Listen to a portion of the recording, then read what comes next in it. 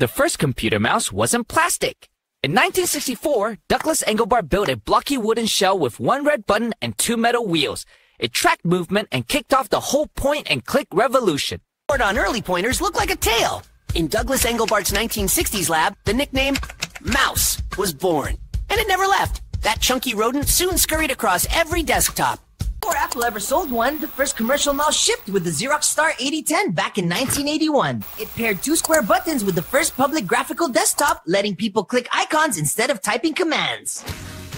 Early mice used two little wheels that only tracked straight lines. In '72, engineers patented the trackball, one smooth rolling ball sensing any direction. That design replaced the wheels and defined mice for decades.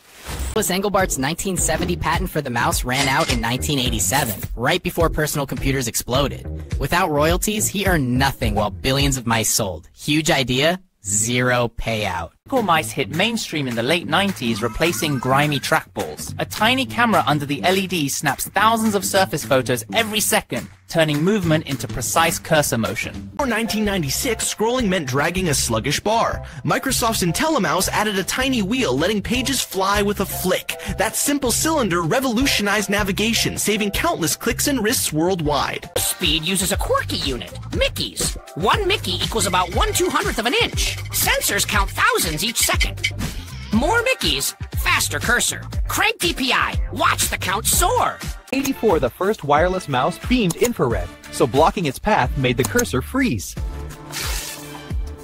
Radio and Bluetooth freed us in the 2000s. Now cord-free clicks work from anywhere.